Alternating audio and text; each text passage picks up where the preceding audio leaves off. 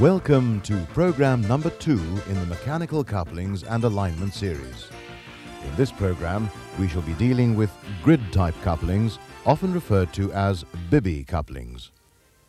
Please ensure that you have read the resource notes in your workbook, as this will help you to understand the subject matter fully. Stop the program each time you see either a discussion or practical sign on the screen. At this time, perform the self-test exercise as described in your workbook. We proceed with task number 1, which provides a description of the Bibby coupling and demonstrates procedures for dismantling, cleaning, inspection, and reassembly. The coupling consists of 2 slotted half couplings. 1 or more grid-type steel springs are used to connect the 2 half couplings. The spring is designed to sit neatly into the coupling slots. The unit is encased by 2 shrouds, which serve to contain grease for lubrication purposes. A grease nipple is usually installed into one of the shrouds. On some types, to prevent the ingression of dirt and moisture, seals are installed within the shrouds and a gasket is installed between the 2 mating faces. Approximately once a year, the coupling should be dismantled, cleaned, inspected, and re-lubricated. Before commencing, note that it is standard practice to ensure that the plant is correctly isolated and tagged in accordance with safety regulations.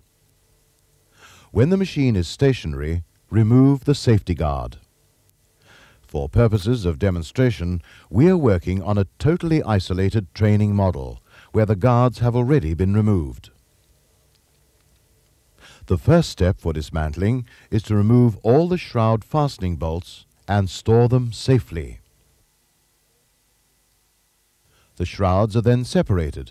Note that no gaskets or seals are fitted on this particular unit. Some units do, however, contain O-rings and a face gasket.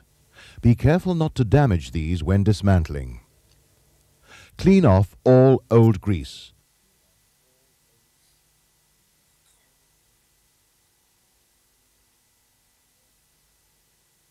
And then, using a suitable pry bar, hook out the spring grids. There are 4 separate sections on this particular assembly. On smaller units, you may only find 1 or 2 sections. All components should now be thoroughly cleaned using suitable safe solvents. Ensure that the coupling slots are well cleaned and that no debris is left that could interfere with the spring seating. When all parts are clean, inspect each component for signs of obvious wear or damage. The spring segments should be inspected for any damage, such as cracking. They should also fit correctly into the half coupling slots. Don't overlook items such as bolts, nuts, and washers. They may seem insignificant, but let one come adrift through a bad thread, and the plant could come to a standstill. Let's move on to the assembly procedure.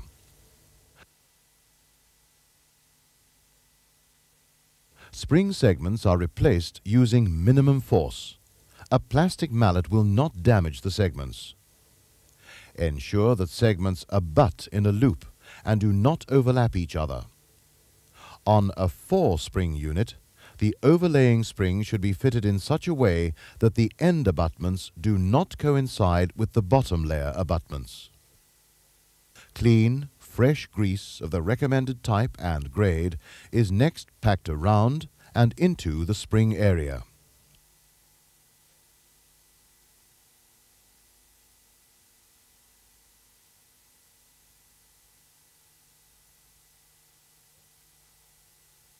Carefully align the 2 shrouds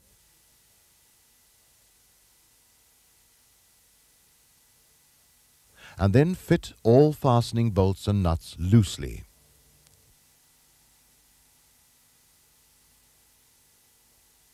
Tighten in a cross or star sequence to ensure proper facing conformity.